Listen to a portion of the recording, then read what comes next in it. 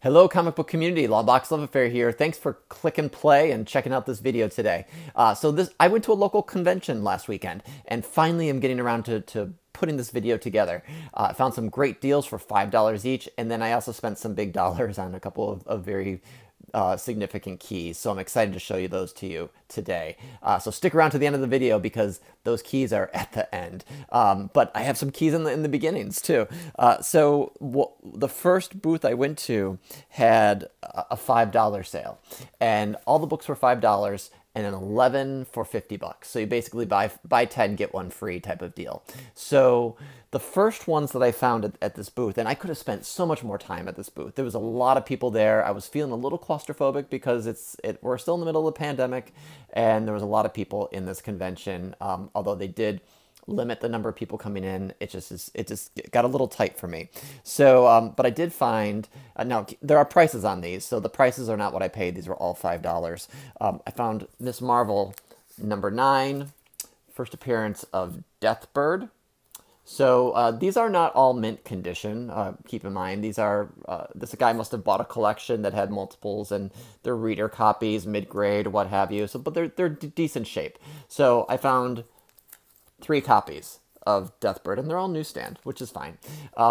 This is a book that I guess you could say I'm specking on.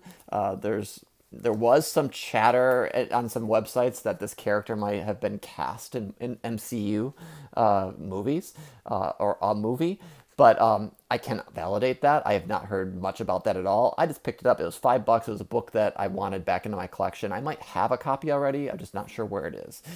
So now I have 3, and I just couldn't pass it up. So also what I found was they had a whole lot of Tomb of Dracula, and all of you know that Blade is coming back to be in a movie, and they had some great issues. These are all kind of beater copies, but for $5 to find these was awesome. So I found Tomb of Dracula 12. This is the second appearance of Blade. To get a second appearance is pretty cool. So it goes well with the beater copy of the first appearance of Blade I have. So I got number 12.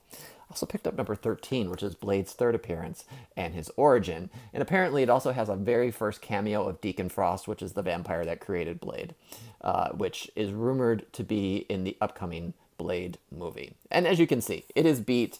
It's got some tear. The 12 had a tear up there, or what have you. They're complete copies. That's all I really care about. And like I said, for $5, it's a crime to leave these behind. Also picked up, I've never seen this in the wild before, but this is a book that had picked up some steam. $5, Tomb of Dracula, number 45, the first full appearance of Deacon Frost. So again, this is a lot of people are talking about this book in the run, and we'll see if anything comes of it. Again, it's speculation. You just don't know if it's going to pan out, as we all know with WandaVision. And I'm lucky enough that I did not invest in any speculation in WandaVision. Out of order, Tomb of Dracula 25. I believe this is the first appearance of Hannibal King, who appeared in the, was that Blade 3 movie, I think? Was that the character that Ryan Reynolds played? I think so. So this is a book that I had kept my eye out for years since Blade 3 came out, but have never really seen it or passed on it. But again, $5, and actually this is the best one of the bunch. It's got a really nice spine. It's probably fine condition. Picked up Incredible Hulk 272. This is the third appearance of Rocket Raccoon. He appeared earlier in the issue prior to this, I believe, and then in another prestige format book. Just for the heck of it, I picked up a couple of Venom books. So I picked up Venom number 4. These were minty. What I didn't realize is that this has a signature on it, and I don't know if that's Bagley's signature. It looks a little Bagley-esque, but it could very well be another artist or another creator. I think it's Mark's, though. It's a little abbreviated.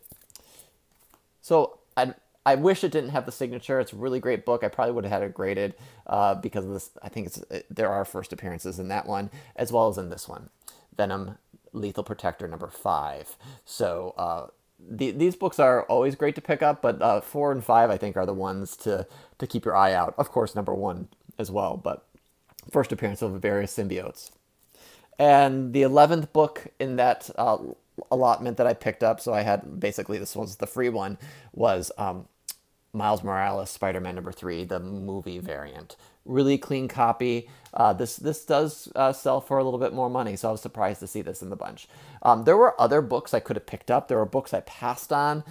There were duplicate books that I have that were in these long boxes, so I could have spent hundreds of dollars at this $5 sale.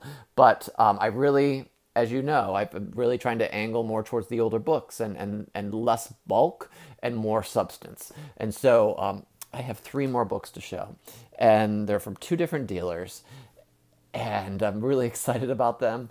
They're books that I've had on my mind or on my list. There's an upgrade book in this list, in this pile right now, so let me show you the first one. This is not the upgrade. This is the first time I've had this, but it's Daredevil 16. The first time John Romita drew Spider-Man. John Romita Sr. So he was on Daredevil. Essentially, event moved over to Amazing Spider-Man after Ditko left, and started that monumental run. But Daredevil 16, I found this for a decent price. I actually saw this early in the convention. I didn't want to commit too early just because I like to walk around and not commit to high dollar books. This wasn't too high dollar. I got a great deal on it. But still, you know, I didn't know what I was encountering when I walked in the door. So it was luckily there this is the last book I picked up at that con. So picked this one up. Excited about that. First Romita art, 1966. First art on Spider-Man. Then I went to the dealer that I spent the most money on. And there were 2 books on the shelf. And I'll tell you, these are Fantastic Four books. And one of them I've been looking for a while. I have this book in a 4.0, but it's restored. And I threw it into the deal that I picked up these 2 books, and I threw it into the deal. And I'll show you that one first. So I picked up Fantastic 448. It's a really nice copy. It does have this ink 6 on there. I don't think CGC will begrudge me on that. I'm not going to rush to get this graded yet. This is the first appearance of Silver Surfer and Galactus, if you don't know. This is a monumental cover. I remember as a kid seeing this cover in like Wizard and other price guides as sort of like a landmark issue. And with the Watcher, who's looks like just a big person, not too majestic there, but the spine is great. The book is together, and this was an impulse buy. So it was on the shelf. I had the guy bring it down and show it to me, the dealer, and I've bought things from this dealer before. I bought my X-Men 1 from him. I bought my Amazing Spider-Man 129, the first Punisher, from him. So he's a good guy, and I definitely go back to him when I am interested in buying some big keys. And he works with you on it if he can. So let's see. So this, I looked at it, and I was hemming and hawing, and I had him put it back. And I was looking at this other book that I eventually bought. And another guy was looking at this one and a graded copy. He had like a 3.0. And I said, well, you know, in my mind, I was like, if this guy doesn't take it, I want it back. Because I originally had pulled it off the shelf. The guy hemmed and hawed and was trying to trade, and eventually gave it back to the dealer. And I said, I'll take it. Throw it in the deal. I was like, you know, so I got the first appearance of Silver Surfer and Galactus. I really wish I wasn't going to get it originally because of this 6 on it. But at the end of the day, I think this is a higher value book, or equal to what I have currently. I think this is at least a 4. And I was hoping to at least keep level with the book that I upgraded to. So I now have a restored copy, and hopefully this is not restored. It doesn't look restored to me. So I'm excited to have this. So I told you there was one book on that shelf I was looking at, and it wasn't one I came into that convention looking for originally. And I hemmed and hawed. It was beautiful. There are not many copies of this out in a presentable condition, in my opinion. So I'm just going to show you what I got. Fantastic Four 2. Cool yellow cover. It's got, I didn't realize until someone at the booth pointed this out to me, the number is right in the middle of the book. and it's a 10 center. So apparently Marvel only did a few 10 center books before they moved up to 12 cents. Fantastic Four 1 and 2 are part of that rare crowd before they raised the prices. But no costumes, and first appearance of the Skrulls. Now, this book, I think, has legs. I think this book has a chance to go up in price, so I wanted to pick it up. I have been interested in some of the Silver Age Fantastic Four and Avenger keys, and so those have been ones that I've been looking to pick up. I think the FF ones are probably a little bit more timely to pick up because of the news of potential movie news. But just really, I mean, in my life, I never expected to buy Fantastic Four 1. I don't have it. I wish I did. I know some of you out there in the community have it for sure.